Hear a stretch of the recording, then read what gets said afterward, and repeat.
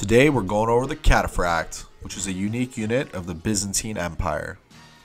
It is a heavy cavalry unit that excels at combat against infantry, and when it's fully upgraded with trample, it is probably the unit with the least weaknesses. What makes them such a formidable opponent is the fact that they get a plus 18 bonus damage against infantry and a plus 16 resistant against bonus attack damage, which drops the damage from halberdiers from 32 to just 16. This also basically renders camels useless. So we definitely want to end the game before it hits Imperial Age and they get their full upgrades. So let's try to get on with the main ways that we can counter the elite Cataphracts.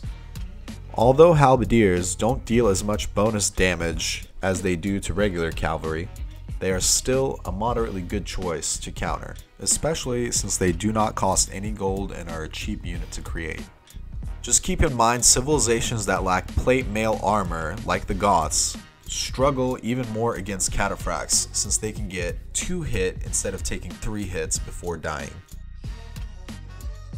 One of the best counters that we can abuse against the Cataphract is going to be Paladins, due to the fact that they have 18 attack at 180 HP compared to 14 attack at 150 HP on the Cataphract side. So naturally, other unique units like the War Elephants, Boyars, and Battle Elephants are a great counter as well. Another great weakness we can exploit is the fact that they have such low pierce armor.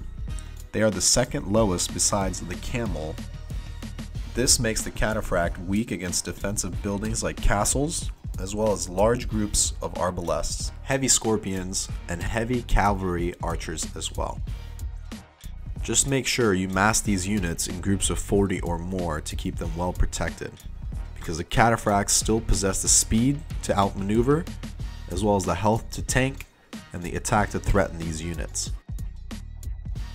And lastly, I'll mention monks as a great counter for the Castle Age as well, but they become more useless as we get into the Imperial Age and it becomes harder to micro them, but it's always good to have a couple monks with you. Hopefully the next time you're facing the mighty Byzantine Empire, this video helps you out. Just let me know in the comments if I missed anything or what unit you would like to see next. And as always, thanks for stopping by, drop a like and a sub, and I'll see you next week.